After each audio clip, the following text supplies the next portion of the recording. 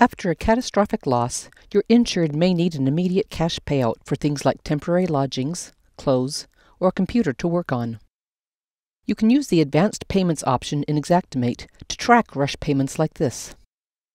To start, open the estimate and go to the Coverage Loss page of Claim Info. Make sure that the policy allows for the type and amount of coverage of the payment.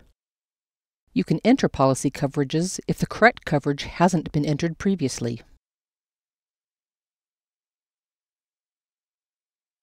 Now that you're sure the payment is covered, click the Parameters tab, then the Advanced Payments button. Next, click the Add button to record the actual payment.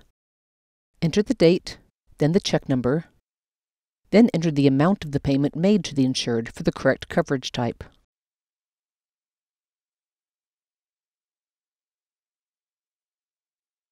You can even enter a note regarding the payment.